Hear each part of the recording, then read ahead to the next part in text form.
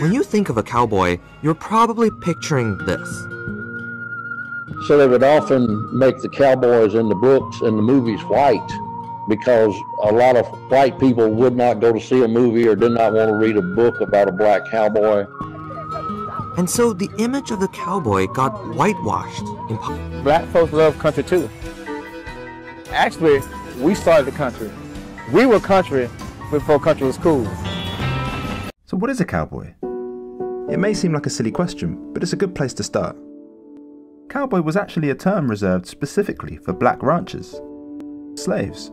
Back in the day, if you saw a white boy that was riding a horse, he was called a cowhand in Texas. And the black guys were called cowboys because they would say, "Hey boy, go get that cow." Larry knows this history well. He comes from a long line of cowboys himself. My dad was a cowboy, my uncles were cowboys, and everybody I knew in my family were cowboys. And I asked my dad one time when I was about 6, I said, "Dad, where are the white cowboys?"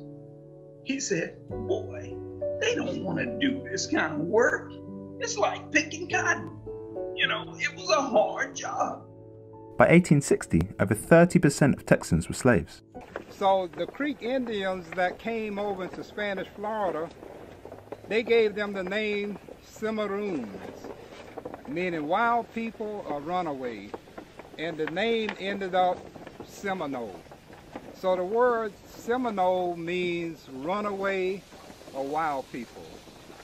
So those people that we call Seminoles, the Spanish government gave them land to live on, gave them the state-of-the-art weapons because they needed allies to help hold on to Spanish Florida. But the slaves that had got the message that if you can make it to Spanish Florida, there's a chance you can be free, that's when they started coming over into Florida. We had people from Georgia, Alabama, and South Carolina. Of course, the people that came from South Carolina, today we call them Gullah Geechee people. And these people, we call Gullah Geechee people, came in and settled with the Seminole Indians. The Seminoles made a deal with the black people that they came in contact with. Children with Seminole heritage, like Frederica Cudjoe, must rely on grandparents to pass on their unique history. Well, I found out that my grandfather was a freedman in the Seminole. I never knew that. And I never knew that he used to live in Seminole. It says, since his discovery, Negro traits have been found in some South American forest tribes and has led to the belief that Negroes and Australians might have been early migrants to the Americas. You see that? They might have been early migrants to the Americas because they started finding Negroid characteristics in these Mayan Indians.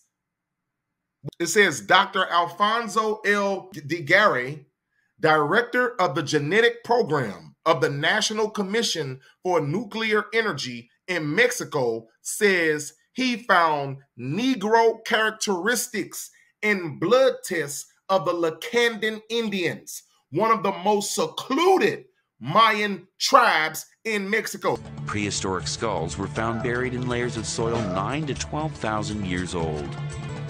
They are the oldest skulls in the Americas, and this is the oldest of them all. Her reconstruction is confirmed by measurements Walter Nevis has taken of all his skulls. The first reaction was not to believe in it. But as the results, repeated so many times, and the result is exactly the same thing. No similarity at all with Mongoloids in Asia or with American Indians. It doesn't say anything about it being a Mongoloid that has all the features that you associate with a Negroid face. Was this then the face of a first American? That to me is a Negroid face. The first people of the Americas were not the Clovis culture, and now 2 papers that have been published in the journal Nature have proved it. For many years, the view was that the first people of the Americas entered around 13,000 years ago, But as the new studies say, this should actually be around 30,000 years.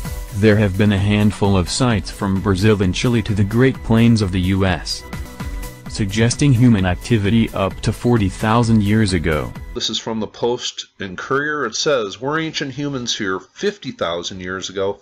South Carolina discovery reveals people were in region before previously thought." And it says, people were burning fires at a quarry near the Savannah River as far back as 50,000 years ago. When archaeologists completed an extensive analysis of the mastodon fossils, they were shocked by what they discovered. An interdisciplinary team of researchers announced that these mastodon bones date back to 130,000 years ago. The researchers then went on to make an even more stunning assertion.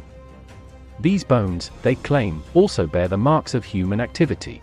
When I was reading to prepare for this interview, I was quite surprised to see you use the word Aborigines talking about African Americans.